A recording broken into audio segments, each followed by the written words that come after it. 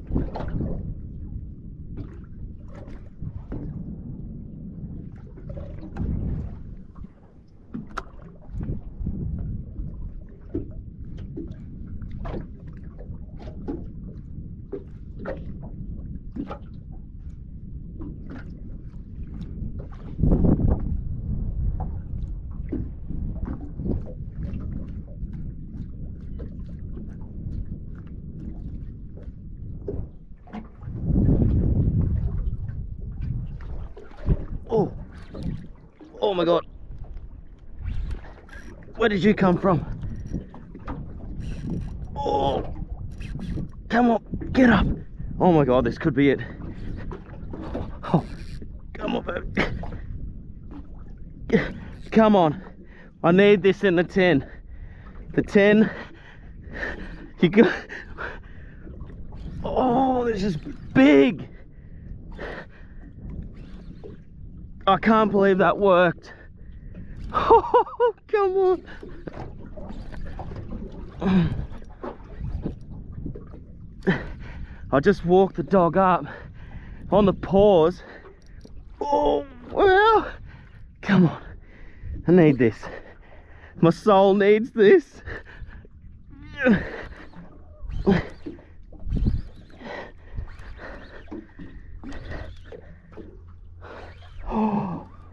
Oh, Matt. Oh, Matt. Oh my. Get in my 10. No. No. No net in the 10. Oh, this thing's huge. Get in.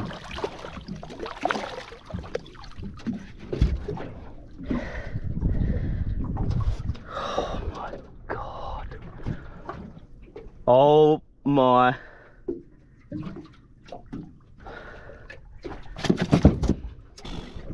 This is it for me, guys. This is, to me, the hardest fish you can target. Giant, big island finger mark. That thing is an absolute giant as well. The whole idea behind getting the tinny was being able to pick days like this and come out here and explore and find waters, give myself the challenge of finding these fish. This is it. It's all I want. It's giant, big island finger mark.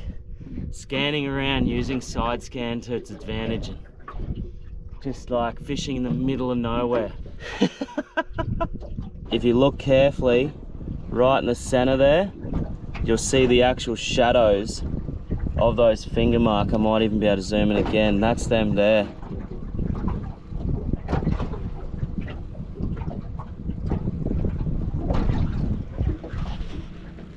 That blows my mind. Hey, that's, oh, pulling them on them now.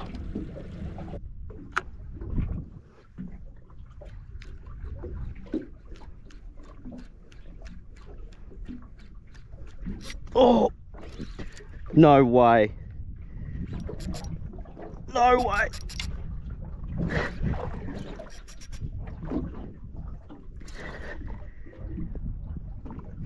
Oh.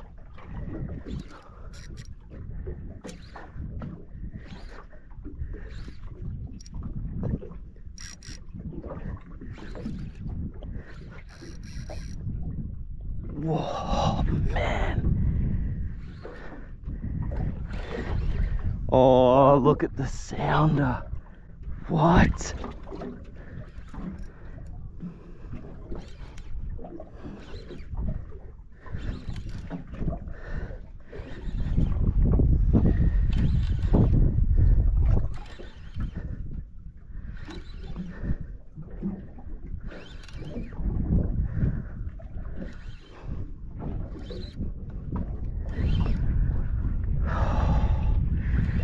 Are you kidding me?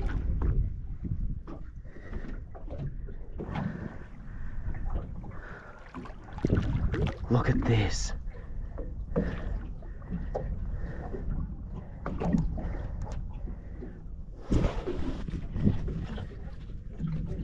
Look at that.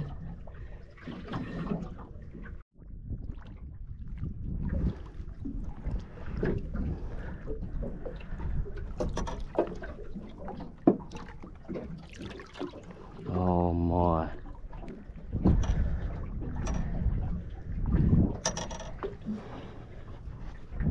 Well, that is a pretty surreal feeling. That's 2 and 2 drops. Like, what's going on? And the size of them. You know, it's a funny one where you see these fish and you see me put a trophy fish like this on the deck, and it's kind of like normal, but it's honestly not. This doesn't happen. You know, like to get fish of this caliber, find them out here doing the thing. You know, you don't see the behind scenes where it's taken me days and days and hours of searching, and then you get the right tools for the job. It's like anything, and you just put in the hard work because you know it's going to pay off eventually. I'm in kind of two minds now. Like, I've found the most incredible school I've ever found, ever, and I want to leave them alone. Like, I'll just have a bit of a scan around and think about what I'm actually going to do now, because this is, you know, like, I've been a bit undecisive whether or not to drop back down, because, you know, I respect these fish so much. 2 is a lot, like 2's heaps, and been scanning, and I think fate's just basically told me what I'm going to be doing, so I know exactly what that is. And it's not 3 sharks, it's 1 shark, and he's basically just sitting underneath my boat in my transducer beam. He knows exactly what's going on, and he'll know those fish are there, so he's just gonna hang around me. I guarantee, like, those fish fight so hard, there's no way I'll be able to pull them away from him. So that's it. Happy days for Matt. It's even like it's even more rewarding feeling knowing that I've left them, knowing that I haven't wasted any of them. And I've got it in my head now. So it's like, I know the moon, the tides, the current, basically what time of the tide too. Now I'm gonna try and repeat that process again. And you know, if you can do it twice, it's looking pretty good. If you can do it 3 times, you've come up with a full-on theory and you've kind of nailed them. So yeah, every now and again you can get lucky and you can do something once, but then you do it twice, and you do it 3 times, you've nailed it. So in my head, I've basically got it all dialed in now. I know what's happening. I've just got to try and repeat it and see if I can do it again. That is a beautiful sight. Especially, the only reason they're doing that is because they know I've left my fly rod at home. But that's okay. I'm gonna, I know I'm obviously gonna catch one of these tuna, like there's a lot of them, but I'm gonna just prioritize for a second here. The idea of having such perfect water quality and a perfect tide, I'm going to see if I can convert something else first. So I don't know what's going to happen, but I feel like if I catch one of those tuna, I'm going to kind of put off what else might be under there. I'll try for them first, and then we'll downgrade a little bit.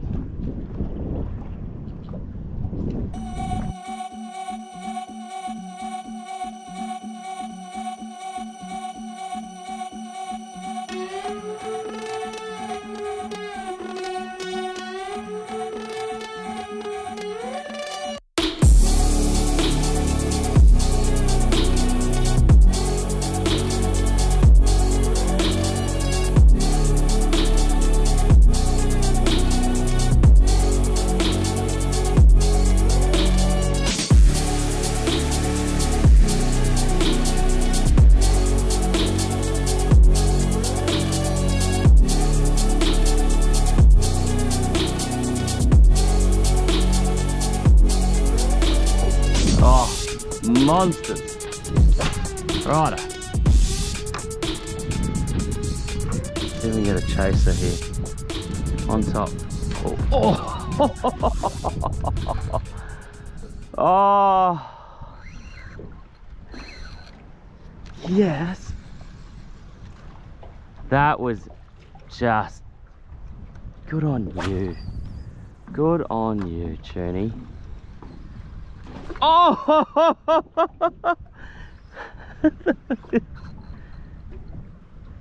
That's a better fish too.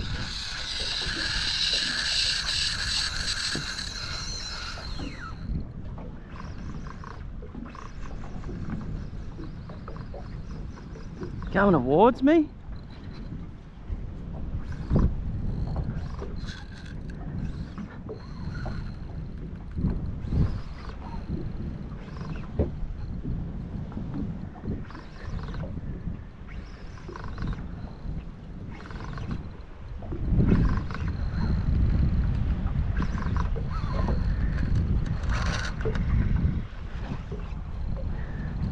And pull me into the rock.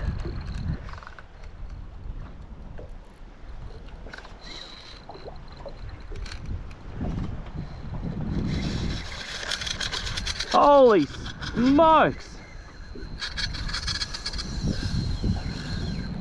Is he getting chased? Whoa!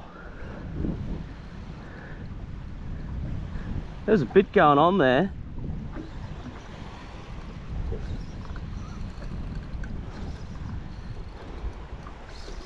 Oh, the sounder looked very good as well back there.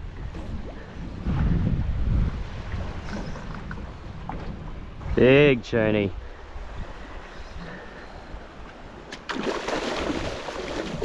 Hey, big fella.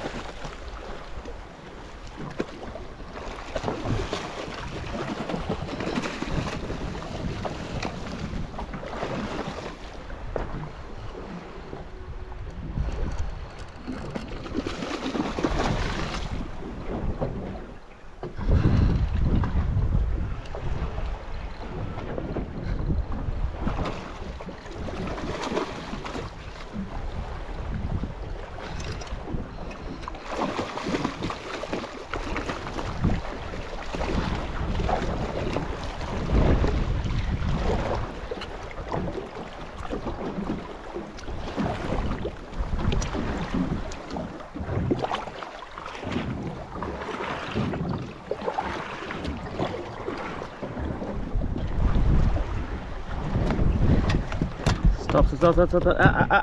Stop doing that. That's enough. Woo! Big longie. Real good longie.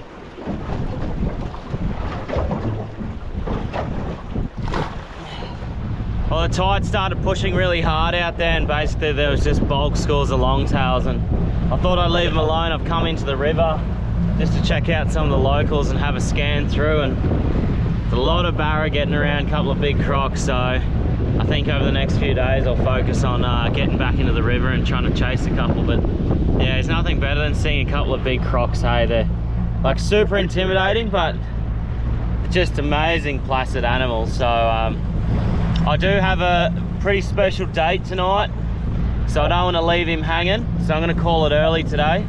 And Proxy bird. Well, he was going hectic, so I had to give him a little bit straight away, but this is my date for the night. It's just me and Parky. Jess has actually gone down the Gold Coast for a hens party, so she's taken Avery and she's actually visiting my family as well. And Parky was actually at Jess's mum's place last night, which gave me that perfect little opportunity to go sneak out there and sound around and try and find those fish. And I think the biggest importance, what I found today, was timing of tides, water quality, moon phase. It all kind of came into that little factor, and had that half an hour bite, got those two fish, and measured them when I got home, 85 and 86 centimeters, so proper trophy animals. John Moore. Parky's definitely not complaining either. He's absolutely smashing it while I'm trying to cook some for myself. But it just shows, I had a look in the boat today, and I've done 60 hours in the tinny with one video, which just shows how much time I've been spending looking around and doing my thing, and you know, having an opportunity to get out there and side scan 100 meters. I really want to try and find wonky holes. I want to try and find little isolated rocks in the absolute middle of nowhere. So I'm going to go out there and just do my thing consistently, and hopefully try and film along the way. Definitely if I find stuff I'll be filming, but mornings like this morning where I can shoot out there quickly, scan around, come back, log it all, and if I get to catch something and come home and... What do you reckon? Hey? When was the last time you were on my YouTube channel? It was a little while ago, hey? He's like a little grown-up boy now. Look at those mitts. Perfect little day in my opinion. I'm just gonna tuck into some fish tacos now. He's having like deconstructed tacos because there's no way he's handling a wrap like... Jeez, just about eat your fingers, hey? Savage. Anyway, hope you enjoy the clip, and I was going to head out tomorrow morning with him and do my first ever kind of fishing trip with Parky, but I'm just not too sure on the weather, so I'll wait a couple more days and wait for Jess to come back, because then she can pack his lunch and do all the bits and pieces. I'll just give him like steak or some kind of dad meal, you know. What do you reckon? You still hungry? Surely not. But thanks for watching, guys. We'll see you soon.